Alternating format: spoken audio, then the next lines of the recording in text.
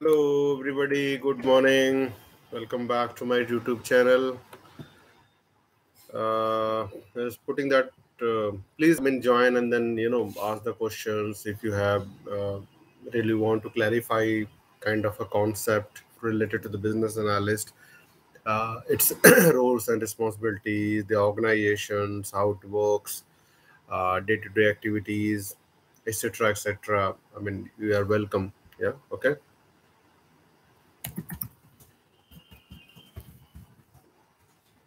Please ask your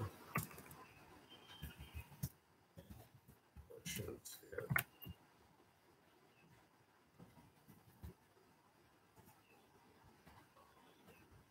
Okay.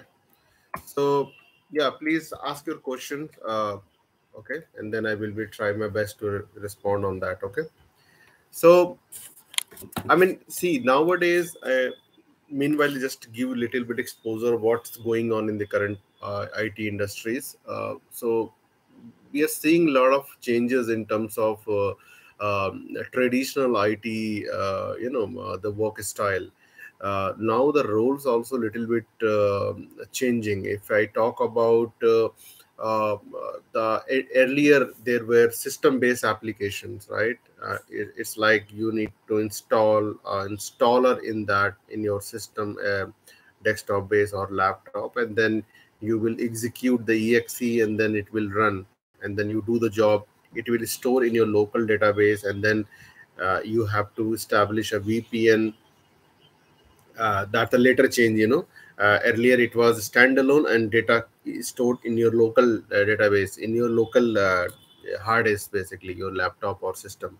Later VPN comes where you will be connecting the establishing the network between your server, which might be some other location, some other city, and then you will be accessing that system based application from your laptop, from your desktop, and then when you save any data, it basically save in that server, which is connected through your VPN.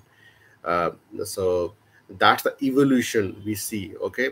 So instead of storing in the local database, it gets stored into the VPN connected server, which might be in different city, different state. Okay. Now if you see the evolution, okay, so evolution from local data, local system hard disk, then a server which might be located to some other city or state, and then cloud based. Cloud based means you basically it's a web based. Now it's no more system based application, it's now a web based application. When I say web based application, it means you will be running your application on browser rather than you will be installing something in your local system and clicking on exe file and then it open kind of very normal screen, and then you will be capturing your day-to-day activities. But now it's a web-based application. It means it is giving the leverage to the users to access that application across the world. No need to carry any specific device where you will be get forced to install the software and then only you will be able to access. No, it's a web-based application.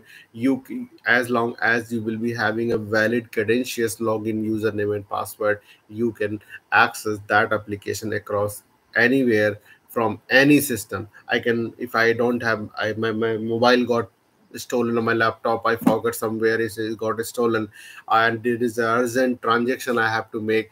As long as you remember your valid credentials, you log in that in any your friend, your colleague's laptop and system, and you can do that transaction because it's a it's basically a web-based application. Okay. Hey Rashekar, hi, good morning, thanks for joining.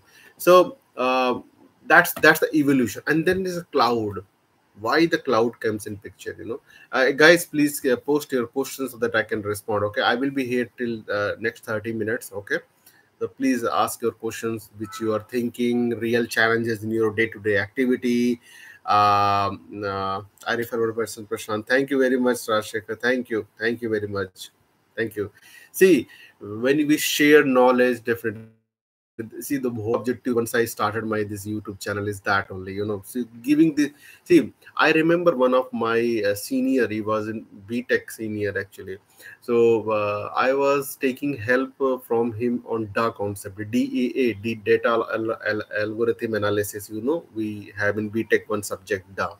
I found very difficult, but the way my senior helped me, the concept clarity and all that, I really appreciate at till today as well, because even though I'm not utilizing that information, but yes, of course, it was useful during my academics. I don't have a direct connection with him. I don't know where he is now, but I always memorize him as his effort he has given on my clearing the concept on the DA. So sharing knowledge is always a great thing. So yes, please, share these my videos channel to your friend and circle. They will also, if they can learn something from this my channel, definitely it's a great. I mean, it will really appreciate to me. Yeah,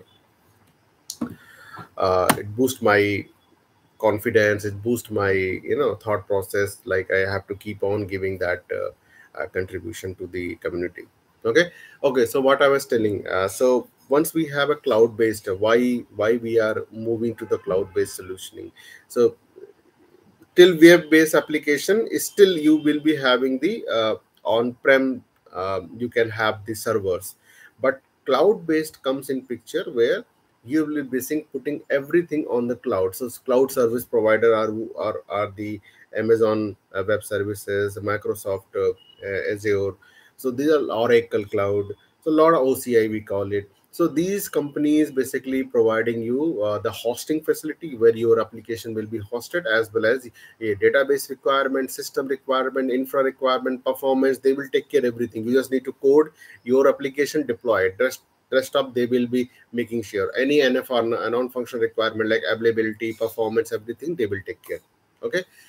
Okay, so now how the evolution further changing is, the traditional approach of application is going away, where the only one application they develop and deploy for internal users or for external users.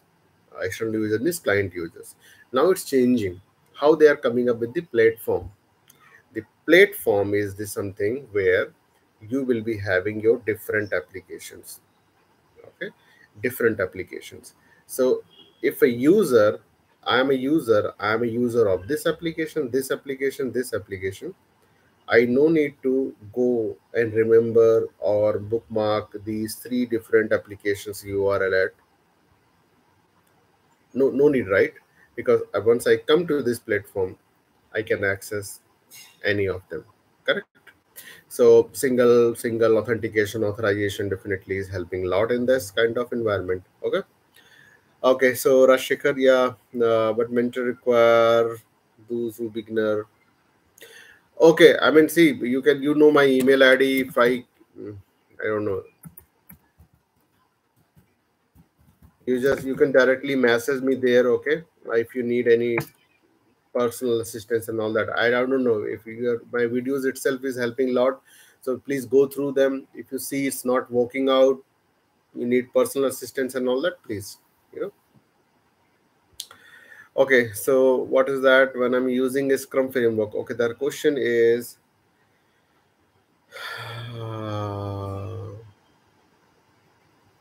yeah, I know. Thank you, Rashekar. Yeah, your video with your videos, anyone can get be a job. I know people actually got that. See, I was just seeing that yesterday. The how much people got engaged with my videos is little disappointing. 2 minutes, 3 minutes maximum. I can see people are engaging. Half an hour, 1 hour video, I'm putting a lot of information there, and people are just watching for 2 minutes and going away. They might be having some other priorities, cricket match, video, other movies, and all that, right? I know, I understand. Nowadays, people don't want to learn, on the social media. They want to explore different things on social media. When they hold the mobile or laptop, they don't want to learn the things, want to entertain themselves. Okay, but whoever is sincere looking for a job change, who literally want to have learn the things, definitely is very I will say, I see whatever I am having the understanding on the things, I'm just putting everything for you guys, okay? And nothing I'm hiding, like I'm keeping some information with me, I'm not sharing. It's not like that. Whatever I have, whatever expertization I have, learning so far my career, I'm putting everything, okay? So spend some time on these videos. I think you don't need anything else, okay? So your question, Rasikar, when I'm using Scrum framework, okay, it if we are not using BRD, then what documentation are we using? So Rashikar, it is purely depend on the organization or and the client. Like they want the requirements in a form of BRD or in form of a epic and user story. So if I have worked in both kind of clients and companies where a client was developing a product. So they said, boss, you will develop the software, but at end we also want to see the overall functional requirements, where is for my system need to be captured somewhere. That's where we created very specifically BRD for them, just for their and it was a live document till we close that project. So we will keep on updating the new requirements if they feel realize like, oh no, we captured something wrong, or you need to update that requirement. So we were changing. So finally, whatever the products we have developed for them, the application, they will be having one replica same requirements document with them, so that if somebody is joining in that organization, they will just push that BRD. They will get that understanding. Okay, what is application, in which technology it was built, what are the functionalities it is containing within that application. Like it is helping. But 99% organization don't do that. They go with the epic and user stories. So basically from Jira and Riley also, you can export all those user stories, into Excel sheet, into a document, into a PDF. So no need to create a separate BRD as such. Okay, we can go with the agile practice, create that epic and use the story, and if required for somebody's reference, you can export it and share it. Okay, so your question answer to your question is, instead of BRD, we create epic and user stories in the agile Scrum process. Okay, so there is no sign off process in agile scrum process. Okay, in agile scrum, you create that backlog. You will discuss with the client, you understand the requirement, you create that product backlog, right? I mean, you will create the epic and user stories in backlog. Backlog means you will keep on creating the stories, but you have not prioritized them for your sprint. Okay, so keep on creating. Now, once you created, now your prioritization comes. So that's the first confirmation or sign off. It's not like they will give a sign off on a document or something. Okay, it's an agreement when you discuss requirement user stories with the client to prioritization point of view. They themselves is giving you their consent. Okay, these are my prioritized user story, take it forward into this sprint. Now important phase comes, sprint demo. When you demonstrate that user stories end of the sprint to the client, and client agrees, and you accept that user stories, and you send a MOM back to the client. This is what we have demonstrated, this is what the feedback we have received, these many participants we have attended in this demo, these are the demo URL. You might be recording that session. Say send it everything through email. That's where officially you are declaring whatever the sprint level functionalities you have developed agreed by the client. Khatam. Okay.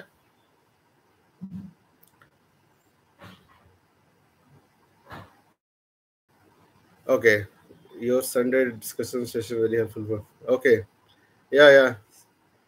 Thanks, Rajshekar. Yeah. See, that's why keeping this time. I mean, Saturday, Sunday, both days, so that people who doesn't cannot join on Saturday, they can at least join on Sunday. But it's still, I don't see people having time. But it's okay. I will do my job. Okay. So okay. So your next question is, what is different, epic, and feature?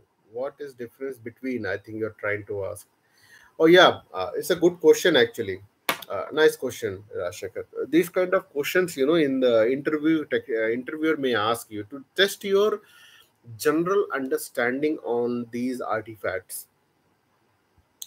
So sometimes people know these things, but try when they try to explain, they fail to explain basically. They don't able to consolidate their thought process in the form of a sentence where they can explain this to the interviewer in the way he want to listen. Okay, so the epic difference between epic and feature, basically uh, epic can contain multiple features. So uh, epic is a broader perspective of your requirement.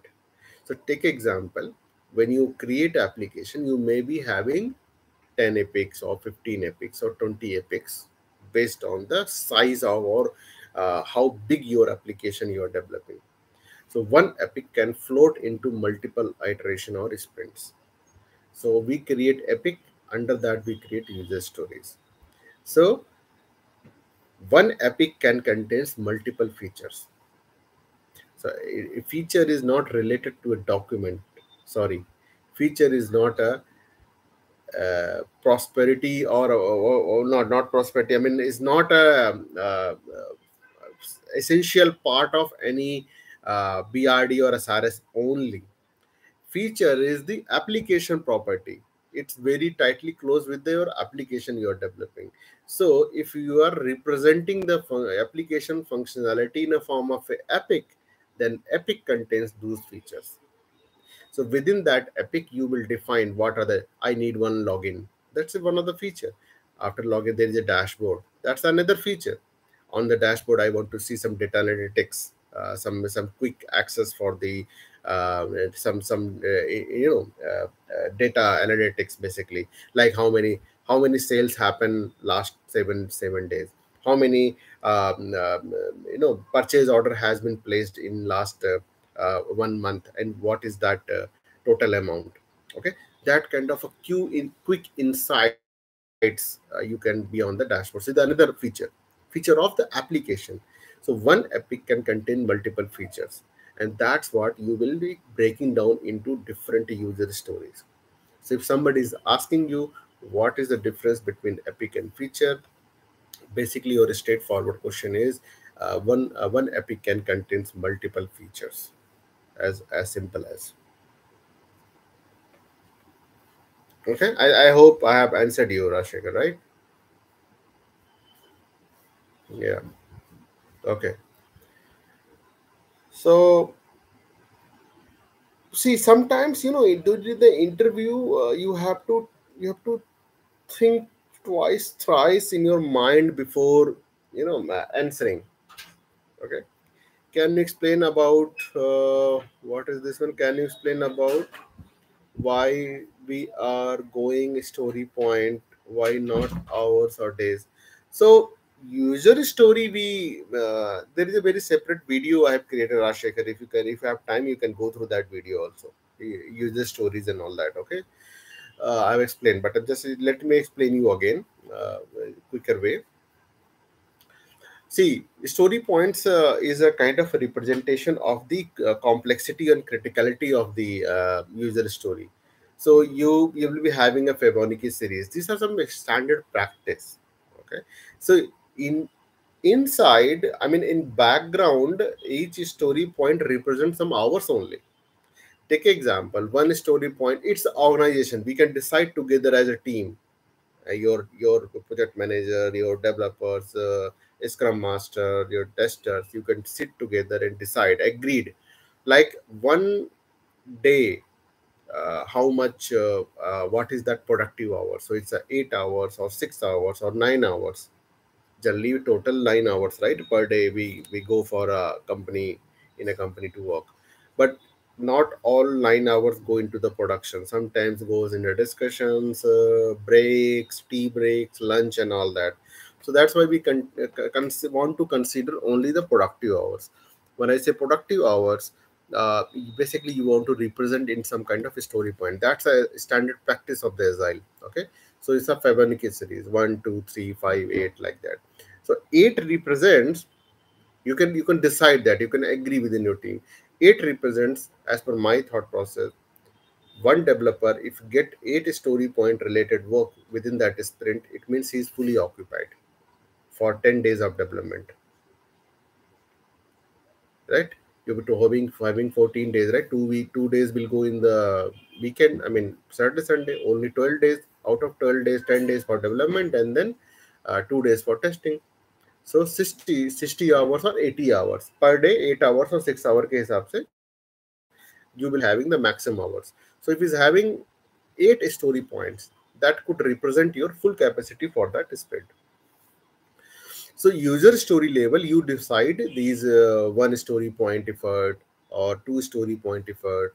I mean, if based on what is the complex, how much effort is required, how much coding it is required, how much database tables we have to create for this story. Everything developers visualize and then give this story points. If you see only 1 day is enough, he will give one story point. If you say 2 days will require, he will give two story point. If you say 3 or 4 days, they will give three story point. If you say, oh, I need 5 or 6 or 8 days, then he will give the 5 story point. If you say, oh, I need all 10 days for this development, then it will ask you to give the 8 story points. Okay. But you, as a business analyst, you should be taking care, like you should be breaking down the story. If it is going beyond that 8 story point, you should break down.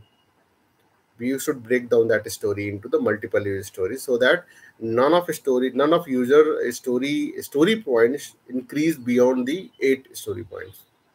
Okay. And then when you create a task for that story, user story, then developer gives the required effort in hours. So hours we give in the task level, not the user story level. User story level we give only the story points. Okay. So one is, I was telling you the same thing, right, Rajshekhar? It depends on the, there is no standard. There is nowhere it is mentioned across. If you Google it, also nowhere you will find different logic. But it's up to the organization. If your organization working hours are 9 hours, and you see there is a productive hours are 8 hours or 6 hours, you can consider one story points equals to 8 hour or 6 hours. It's a basically representing your total number of days. See how that story point complexity we determine. You pick up, suppose there are 10 stories, user stories are there. So you will discuss, you pick this smallest and easiest story and discuss and give that marking, one story point or two story point or three or jo bhi hai, for the easiest and smallest user story in that sprint. When you done that, then you pick up the next story, you discuss these things, and you want to discuss these things, basically you will be basically comparing that new story with that easiest one. Then you compare how much complex this story is compared to the previous one, which we have already estimated, which we have already discussed, how much is complex. So if you have given one and it seems little more complex compared to the previous one, you give the two story points. If you have given the first story point 3, and you see this is to new story user story is little easy compared to the previous story you have discussed, which you have given 3 story point, you can give two story point this one. So you have to take up as a one base story, and from there you just need to compare to the other stories complexity, and that complexity rating is nothing but in the story points, 1 2 3 5 8. That is the Fibonacci series. Okay. So hours representing is totally depend on the organization to organization. As per my understanding, one story point represent half day or 1 day effort. Two story point require 2 or 3 days efforts. Three story point requires refers like 3 to 5 days efforts. Five story points referred 5 to 8 days efforts, and then 8 story points refers 8 to 10 days efforts. That's how you need to visualize in terms of hours, and each day hour is 8 hours working productive hours. Okay. How we know the developers working correct effort putting their story point, so that's up to you, right? See, if you, that's why when you go into that experience, you get that getting that experience in the BA area, you know these tools and technology, software, coding, not level of coding, but at least you should understand, are bhai, to do this writing this API, how much complex is this one, or developing this UI, why it is taking so much time, it is having 5 6 text field, one drop down, save button, and there is a one backend table, that's it. Why, how much time it will take? So based on the experience you can always argue with that, but always it's a pure decision of the developer. And there is a team leader responsibility who comes from the technical, I mean engineering side, developer side. He will ensure they are not overcommitting. When you say overcommitting, this is a matter of overcommitment. I mean, you know it's an easy job, but you are intentionally overcommitting unnecessary. Okay, so it's a team responsibility. Okay, I'm saying three story point, but you will not say anything, brother. Why you will know? You, it's not your. You are not going to go and implement. You will not give any time, any suggestion on the story points. No, you will just explain the feature, user story, epic. That's it. You will just explain the user story. They have to come up with that story points, not you. Okay. So if they are, you think they are over committing, you can ask your project manager, your team leader, can you please have a look why the team is coming so much uh, story points, right? It seems like easy, but they are two cases, right? Either they don't have the requirement clarity, that's why they are giving so much requirements. If they having a clarity, and then them that also they are giving this higher estimation, it means they are over committing unnecessary, intentionally. Okay. If they are don't have a clarity, you can re-explain them again, explain till that, you should be explaining them till they don't get the clarity. Okay, they should not have any question in their mind in terms of requirement clarity. Okay. Okay, guys, so for now, keep your question with you. You can keep posting your questions on the video chat and all that, and then I will be joining next week Saturday and Sunday. I will be answering all those questions. Okay, so guys, keep learning, keep watching these videos, keep sharing these videos. Have a nice day, guys. Thank you very much. Bye bye.